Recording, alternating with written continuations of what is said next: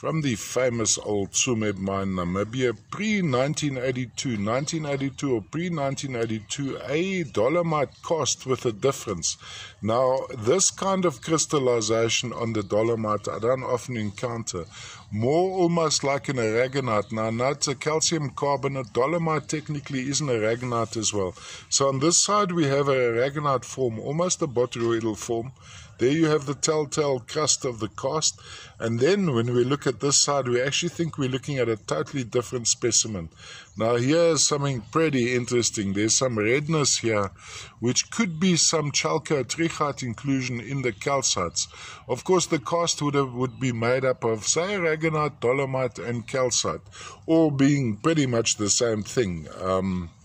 So the calcite would portray a more cubic form, as you'd see across the back here, with the red inclusion. Of course, could be iron oxide staining the calcites. I always, when I see the reds, I always hope to find the elusive chalcotrichite, which would be the fibrous variety of cuprite trapped inside some of these crystals.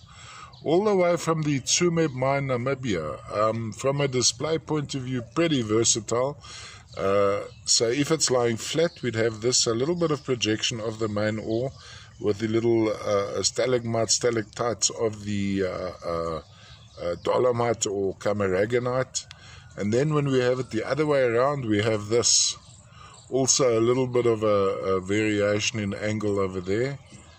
Let's see if we can zoom in a little bit closer. I think you can actually zoom into my still pictures. I'm going to enjoy looking at this one under magnification.